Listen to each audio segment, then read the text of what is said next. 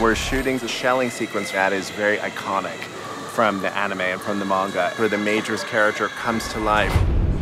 Everything you see of the skeleton in the shelling sequence is the real skeleton. So we did as much practically as we could. This is the Major's skeleton. This is actually Scarlett's height, so that was one of the first things we did, was find out how tall Scarlett was and then scale the model to her. So because we had such fantastic designs up front, we were able to go through and basically break this down into all its different components. And I think there ended up being about 1,400 individual pieces, and they all need to mesh together and fit together perfectly.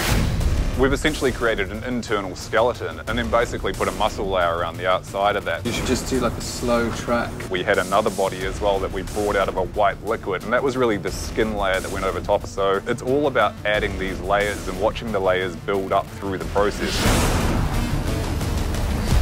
The actual shelling sequence is one of the ultimate moments in Ghost in the Shell, so getting the opportunity to actually be a part of this has been massive.